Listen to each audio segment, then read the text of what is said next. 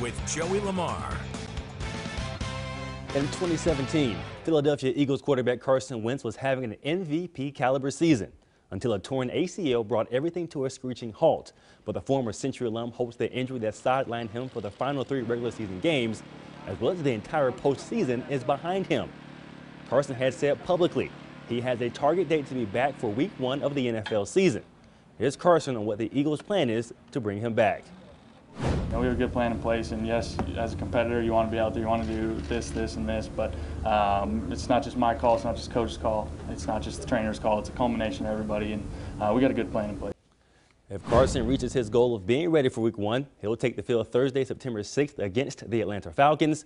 And just a reminder that the Eagles' first preseason game is August 9th at home against the Pittsburgh Steelers.